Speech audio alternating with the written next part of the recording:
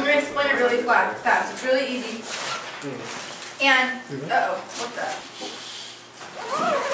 You got a note from me? It's a bad stuff. Yeah. Over here. That's action for you. Yes. They're floating around. They're putting them together. Yes, I can go fast. Oh yeah. You got more of those? Yes, they're coming right to you. you. Wait, who's asking the same question? Somebody else asking the same question. You might need, I might else call on you to scroll down on this. Okay, so while you're eating, before I start doing the curriculum, this is our Kodai guide, okay? Instead of saying 16th notes and 8th notes and quarter notes, that takes a long time. And so when we're clapping rhythms, when we're learning a piece, when we're introducing a rhythm or a sight reading, start with Kodai, okay? And tiri tiri is 16th, and you can clap with it. Tiri tiri. So each syllable is a note. Does that make sense? And hopefully, sooner rather than later, they'll realize that when there's 4 notes, there should be 4 different sounds. Does that make sense? So tiri tiri, ti ti is the 8th note. Ta is a quarter note. Ta dot is a dotted quarter note. And then, can you scroll down on that? Oops. Sorry. I showed the Pinterest list. It's not on this page, it's the...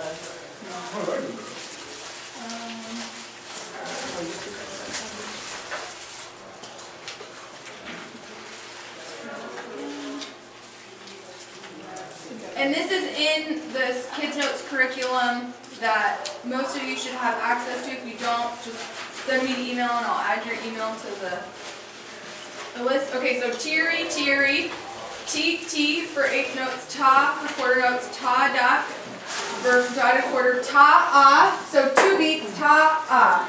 Okay, for a half note, ta ah ah for a dotted half note, and ta ah ah ah for a whole note. Okay, so when we're clapping, so for example, the rhythms in C a little panda, A major scale, they're tiri tiri ti ti, and it coordinates with this rhythm. Is everyone clear on how Kodai works?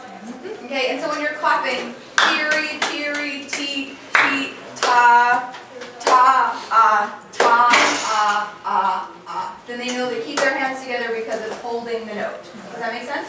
Okay, so this is up there. If you see TT or ta or ta somewhere in the curriculum, that's what I'm referring to. Go back to the Kodai.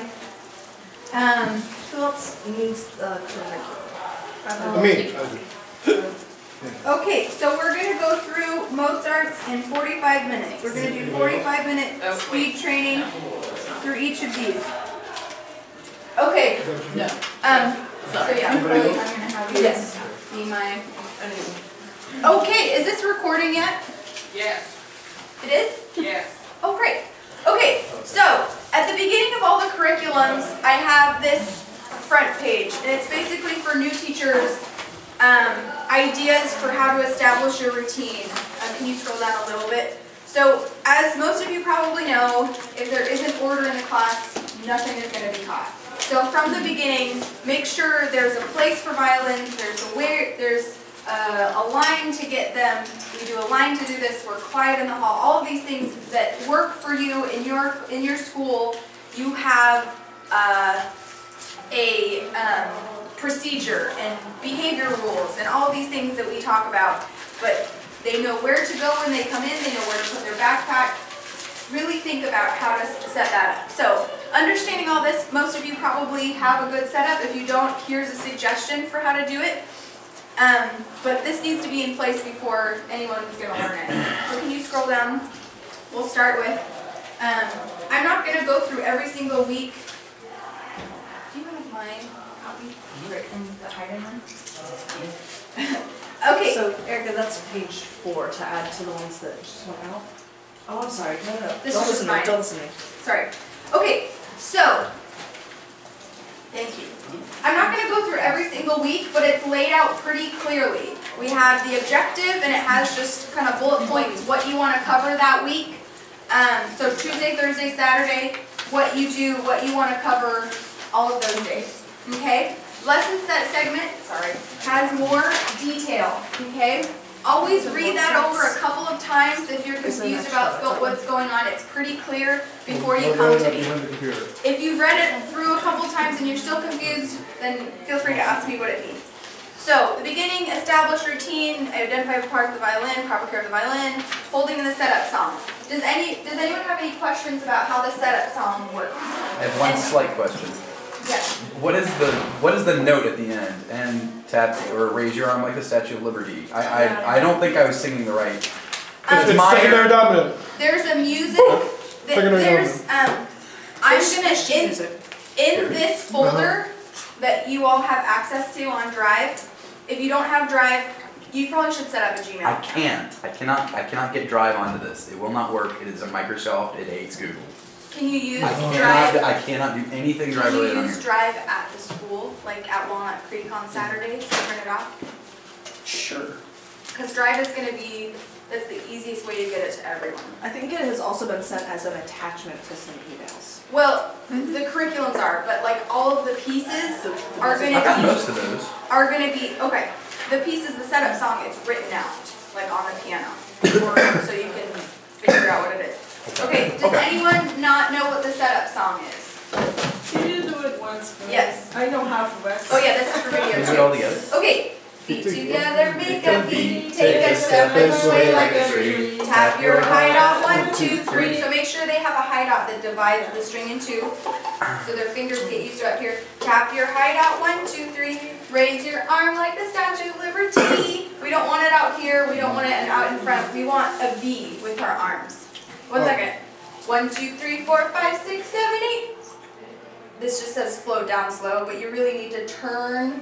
Make sure the button is facing float down slow and you'll look great. Okay, always make sure that the button is stuck to the neck, the jaw is in the jaw rest, and the hand should be over the high dot at this point. And then you can slide up and down on the Magic X, which I will get to. Okay, so what's really important at the beginning is some of the words that I use that are a little different are Magic X, okay? This is this part of the hand where the bone meets the finger, okay? This is the Magic X. You want to draw a Magic X every couple of weeks on the kid's hand. This is where they're sliding on the neck. This is where they're shifting. This is where they can think of the energy coming down because it's the base joint when they put it down on the fingerboard. Magic X is very important. If they're holding their violin, when we start using our left hand like this, it's because the Magic X is too low. If like this, the Magic X is too high. If it's like this, it's too far back. You want the Magic X right in front of the nut and setting on that bone, okay? So the head should be doing the majority of the work if the jaw's not in their jaw rest, which is still an issue after all of this time. The head needs to be doing most of the work. Okay, so jaw and jaw rest, and then Magic X helps hold it up. Those are the two things that should be helping hold up the violin. Okay, so that's what Magic X is. Draw Magic X, learn rest position, blah de blah de blah, tap over high dot, teach setup song. Got it. Week 2, tapping over high dot. So to remember, they should have a little piece of tape. Tapping over here. We want them comfortable swinging on this to be able to play over their high dot, because we're going to be playing GDG up here. Okay? So, week 3, or week 2, we learn GDG. Remember, we're stomping with the foot that's not underneath the violin. GDG. Make sure they're moving from their ball and socket joints so they're not locked and stomping on the rest. Any questions about GDG? Do you know how GDG works? And all of these pieces, you know how I have the really crappy handwritten ones? Oakley has been great in doing it into Sibelius or Finale or whatever. So everyone, by the beginning of next year, will have all of the pieces written out much more clearly and legitimately, instead of crappy scans of my handwriting. Concept of levels. These are levels. And they swing from the ball and socket joint. They don't swing from here we need to make sure when we change strings, either with this arm or with this arm, it's happening from the ball and socket joint. So this is how we change levels, this is how we play.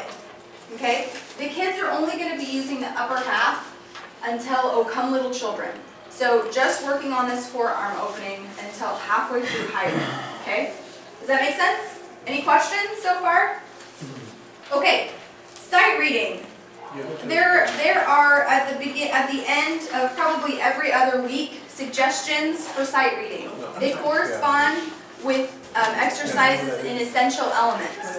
You don't have to use those exercises, they're just examples of what about they're at. Okay? You can write your own, but make sure that something is on the board, either you write it or you project it so that they see new music fairly regularly, and I haven't been doing enough of this, so they get more familiar with sight reading as soon as possible. Okay? With rhythms, with the open strings, then with the A string, the E string, and then the D string, blah, blah, blah, blah. Okay, week 3. It was just a question about during the setup song, because when they end up putting it up, they're like facing that way. So I have them during the raise your hand like such a liberty. I have them turn. So which I mirror. Statue of Liberty should be out of V, not out here. Okay, but then they end up like this, and I want them to see what I'm doing instead of like holding the violin. That's why it should be at the V. Everything should be facing forward. The hips should be facing forward, the shoulders should be facing forward, head is facing forward. Statue of Liberty is here. So they turn and float, they can still see you. They can look down and they can still see you. It shouldn't be over here. It's much more easier to control if the violin is in front of you and these arms are at a V. This is very hard to control. This creates a lot of back problems. We want right in front. Does that make sense? Especially if they have little arms. The taller they get, the farther out here they can, but it's not necessary. If you want to turn, that's fine, but they should be able to see you with this at a V. So I always have them make a V. And if they make a V this way, they can also play with perpendicular. If they're out here, they can't be perpendicular. So, okay, so bow tattoo. So then as soon as they feel they're good with GDG, blah, blah, blah, blah, we get the bow, okay? So make sure they're very secure. They can hold the violin with the head without holding it up with their other arm. They're very secure before we get the bow. The bow tattoo is where the bow touches your hand, okay? So it should be on the tip of the pad of the thumb, not down here, not on like the very tippy top, but on the fat part of the finger.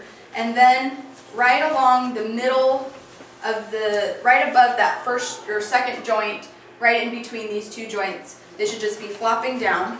And then on the very tip of the pinky, it should be bent in the pinky house. Okay? If you need a training on how to make a pinky house, come talk to me. If you don't want to deal with pinky houses, just use the moleskin donut hole things. Those are just as good, you just have to replace them more often. Okay, so this is a bow tattoo. Okay, so right here, and right here. Okay? If their bows look like this, what's the problem? Not a finger. That's right. So I call this, they're on their tippy toes, right? You want to lay the finger down. You want them to be, what's this problem? They're too laid down, okay? What's this problem? Yeah, I have a girl that does that every time. I try to tell her, like, it doesn't touch here, it shouldn't touch your hand. Right. So you might want to draw on, you might want to do that bow tattoo and draw, this is where it touches, and then they see, oh, it touches here, okay. And if they see that line, it's not touching in the right place. If Tell it's her to hide the tattoo. We want to hide Yeah, it we from- want to We hide don't the want mom to tattoo. know that she got a tattoo. So Ah! just to hide it. That's good. That's good. Yeah, and call them adult words like tattoos so they think it's cool. Okay, lots of tapping. So at the very beginning, you want them to tap their individual fingers. Tap the first finger. If they can't tap it, it's because they're squeezing. If it's right here, they're not tapping the right place. They need to tap on the bow tattoo. Then you tap the middle fingers, just the middle fingers, not all the fingers together. They need to develop a little bit of independence in their hand. Tap first finger, tap middle fingers, tap pinky in the pinky house. It needs to be bent. They can also tap the thumb, but someone needs to be holding the stick. Okay? So, there's the bow, lots of tapping. When you're doing open strings, make sure you really delineate between, I don't know if that's the right word to say, but between each joint. The shoulder changes the bow string, helps us roll to each bow string. Sorry. The elbow moves the bow by opening and closing, and the wrist is loose and the hand hangs from the wrist. Those are the 3 joints, and you'll find they want to use their shoulder to move the bow. Then you give stickers to the ones who aren't doing that. Or you do team 1, back row. Let's see who can do it better just opening their forearm. Okay, call it forearm, call it opening elbow. Both of those are good. Okay? Karate chop. What? Karate chop. Karate chop. Yep. And you can use your own vocabulary and techniques and different exercises, but make sure that they hear at least most of this vocabulary so when we all get together on Saturday they're on the same page. So teary, it's not tucka tucka stop stop, even though I love that as well. It's teary teary tee tee. At least use that, and as well as tucka tucka stop stop, but make sure you use teary teary tee tee for this, grasshopper for teary teary, and triplet or chocolate strawberry, and then Mississippi is 60, teary, teary, teary, teary. Okay? So use the vocabulary in here. You can also use yours in addendum too, but so we're all on the same page. Does that make sense? The sunflower song, this is something that I'd like the general music people to do too, but it kind of introduces and this is when they're bored and they're tired. You put the violins down and you do sunflower song. So it's basically do, re, mi, fa, sol, la, ti, do. So they do a sunflower and bloom at the end. And you can do intervals this way. You can do octaves. So they feel the distance between intervals. Perfect fifth. And you can do everything you want. Crescendo, diminuendo, piano, forte. Start from the top.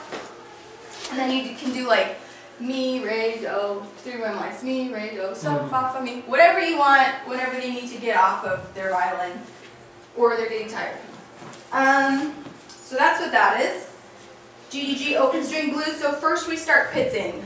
E, E, E, E, E, E, E, A. Most of you know open string blues. It'll also be in that folder eventually if you don't.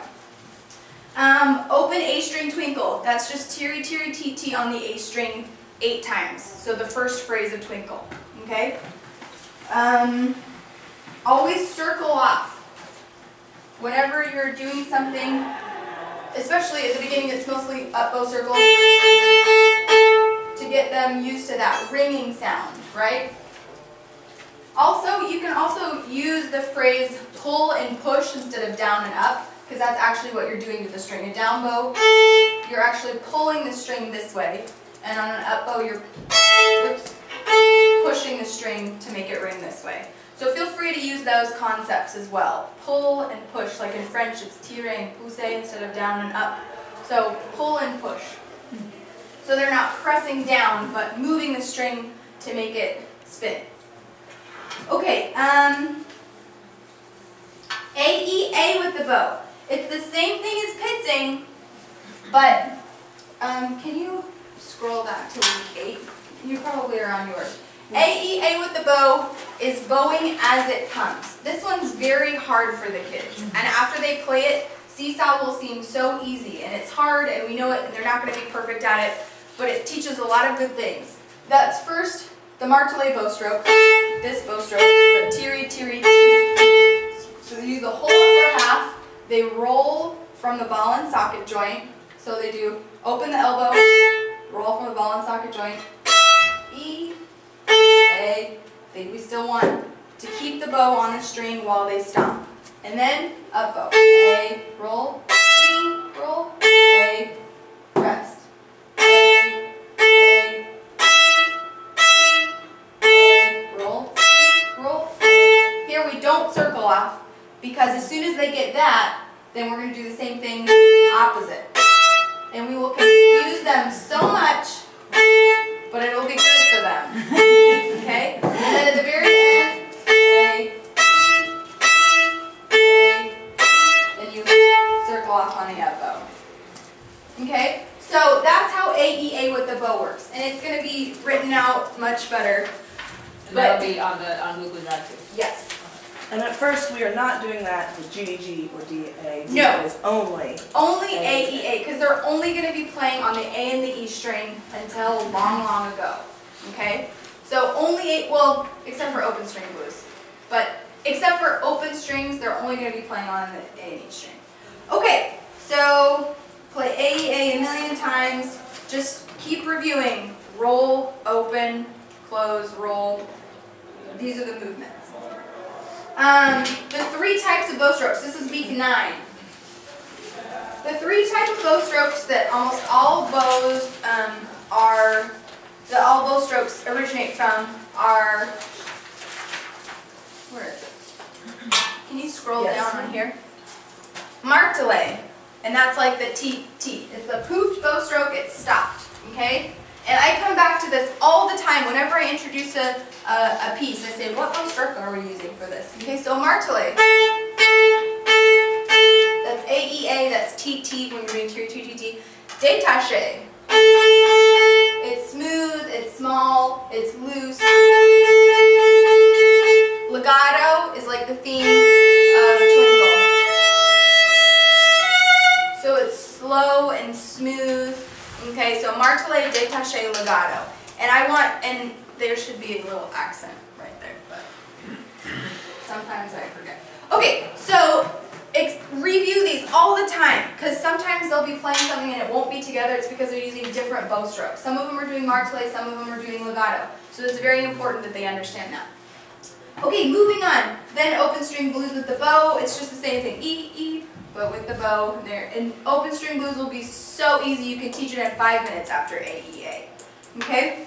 So when we're doing it with a bow, are we using a martelé stroke? Yeah. Yeah. Open string. Did I not say that? I didn't. What was your question? Open string blues is martelé. Okay. I should add that. I will add that to the online list. Martelé. Good question. Okay. Same stuff. Open string blues. We're going to spend a lot of time on the open strings getting that bow stroke, because that's so important. If they don't get it now, they're never going to get it. Okay. So, then comes seesaw. That was a big bite. Yeah. I apologize. Right here. So review sliding up and down on the magic X, because that's going to be really important. Because that's where the energy comes from to put our fingers down on the fingerboard. Okay? And we need to know the placement of the magic X is very important. If it's too high up the fingerboard, if it's too far back on the fingerboard, it should be right in front of the nut. So make sure they know what the nut is at the very edge of the fingerboard. Okay? So, we're going to slide up and down on the magic X. They should be really used to sliding. I have my students slide up and down on the magic X all the time. It's introduction to shifting. It shows them how tight or not how tight they should be when they're holding onto the neck. And it gets them just flexible. Okay? So, magic X right in front of the nut, thumb on the pad, holding right here. Okay? So I have a question. Sorry, I have a question about, so when we're doing right now, we're not using fingers down. I'm having my students just rest their hand on the shoulder of the violin. That's fine. When they're doing open A string, you can hold it here, or you can have them right here. We want them over their high dot though, or up here. We want them up here, not back here, when they're doing open string, okay? So I sometimes have them just rest like this to focus on loose fingers, or you can have them holding the side. That's fine. I don't really care either way, whatever you feel more comfortable with. So, magic X, slide down into first position, and I talk about the energy coming from the magic X, okay? So from this bass joint, when we put down the finger, we don't squeeze the thumb, we just drop the finger from right here. And sometimes they have them just hold out their hand and do this, because this is the same motion. We don't squeeze the thumb to put the finger down. All we're doing is bending from the bass joint to bend, okay? I also call these mountain fingers, where they're making a little bit of a box, right? We don't want fingers like this. We don't want fingers like this. We want the knuckles over the string and making a mountain. This is going to come in handy, especially when we do light bureau and they need to tunnel over the string. My violin's on too. Okay, so they have to tunnel over the string. That's only going to happen if they have mountain fingers. So mountain finger, valley finger. And valley fingers come in handy when we do introduce vibrato in Copeland. Okay, because this joint needs to be able to collapse. But until then, no collapsing joints. Mountain fingers. Okay, so head does 90% of the work. So remember, review that the head should be holding the violin. It's hard when you don't have a sponge. And then Magic X helps, just 5%. Mountain finger, curved, strong finger. Week 13. Okay, so seesaw. I'm just going to play it once. Okay, so this is the first piece in 3. And we're using just the one finger. Okay, so we want to master the one finger. So seesaw, E, 1, 2, 3, 2. And it's the legato bow stroke. Then they put the 1 down. 3, 4, 5, 6, play. And you can sing seesaw.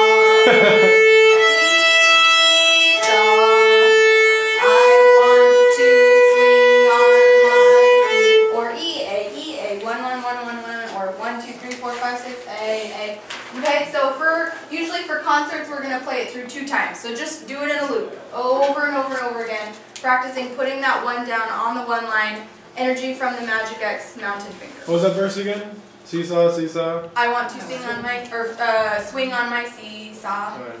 Just make up words, whatever you want. I like to play on my seesaw. I like to play on my seesaw.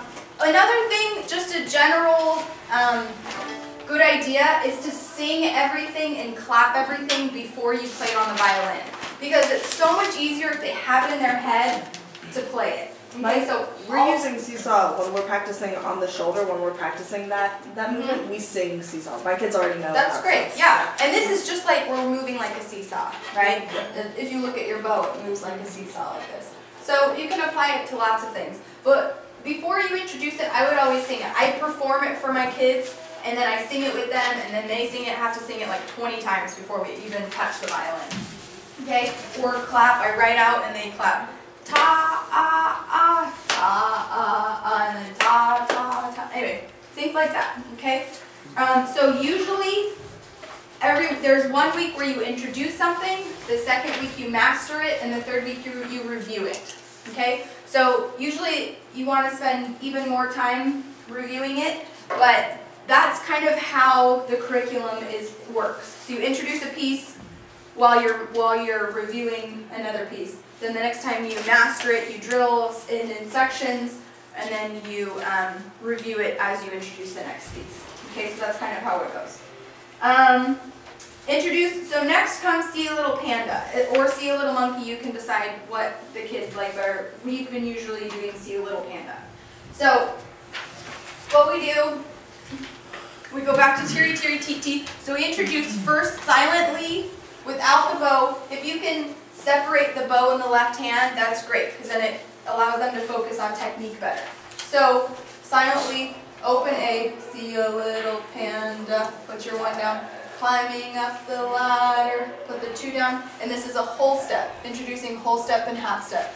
Climbing up so high, 2, put the 3 down, pick the yummy bamboo, repeat the 3, see a little panda, pick up the 3, climbing down the ladder, pick up the 2, climbing down so low, 2, eat the yummy bamboo, and then you do it with the bow, Tiri Tiri Tiri. And I'm leaving my fingers down, and then when I lift it up, I release all the tension all the way down to my elbow.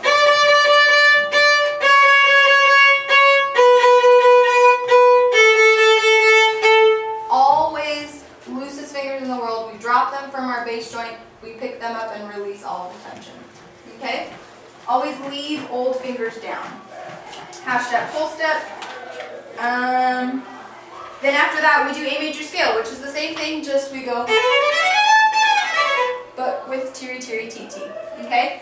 And the hardest part about this, I think, silent, see on this one, what do we do, 16, silent finger placement. So the hardest part, going up is very easy, roll.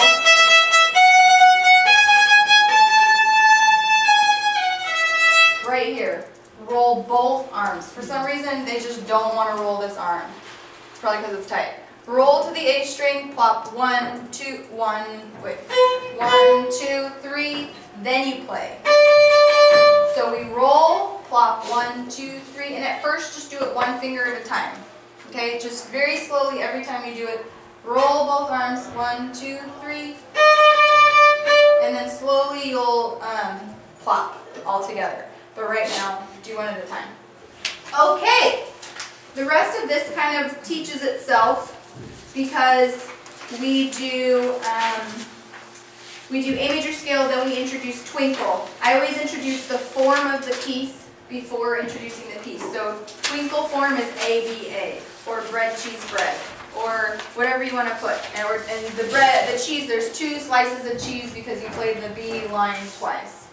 Things like that. So they're thinking about the form of the piece so they don't get lost. They know I'm at the end of the A section, I'm starting the B section. Okay? So we have tiri tiri titi. FBB, did I talk about FBB? Okay, all through this you're going to see, remind them of FBB. Use FBB. That's finger before bow.